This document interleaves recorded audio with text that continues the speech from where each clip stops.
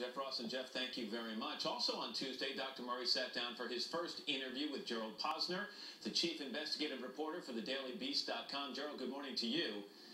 Good morning, Matt. We heard in Jeff's piece that guy said, look, this way he gets to sit down when he does his YouTube video. It's kind of a freebie. He doesn't get asked any probing questions. Did you get to ask probing questions, or were there restrictions placed on you? Well, there were no restrictions. One of the things is, I've been trying to get this for several weeks, and one of the attorneys in the firm had read my book on 9/11, and I had done 2 books in Texas, as you know, on Ross Perot and the Kennedy assassination. They were familiar with my work. It took a long time to get to sit with Dr. Murray. It happened by coincidence to be the day they released this video. But he wouldn't comment on things on the case, clearly, because an indictment is pending. So nobody's going to be able to ask him things about what happened with Michael Jackson.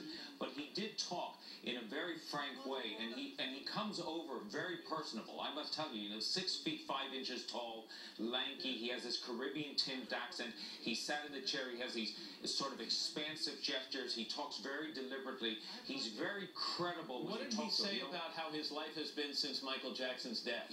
Here's his quote. He said, "Terrible. He has a bodyguard now. He's received death threats.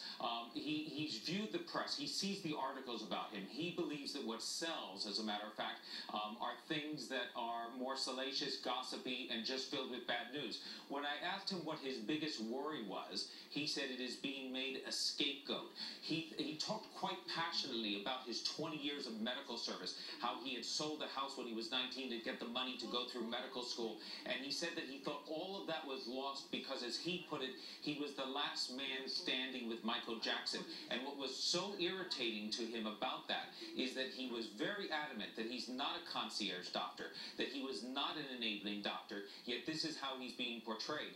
And before in the piece coming up to this, Matt, you heard from some defense lawyers, or Jeff said that there were people who said he should never have spoken to the police. His attorneys are convinced that the nearly 6 hours of conversations that he has had with the police, he has never changed his story. And I don't know what that story is because they won't release it. Right, but they say those are the facts that are going to get him exonerated if he's charged. Clearly he is under suspicion. They may be trying to build a manslaughter case against him. They have checked, they've searched his storage space and his offices. Does he think charges will be brought?